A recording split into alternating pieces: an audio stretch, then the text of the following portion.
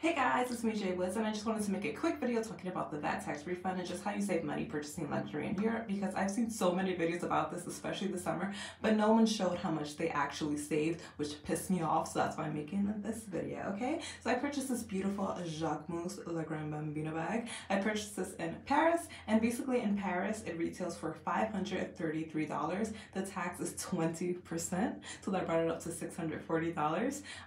But in America this retails for $830 before taxes. So either way, you're going to save a ton of money just by buying in Europe because it is made in Europe, so obviously it's cheaper. All right, so basically in America it retails for $830. With taxes it's like $55, I think. So in total that comes out to $885.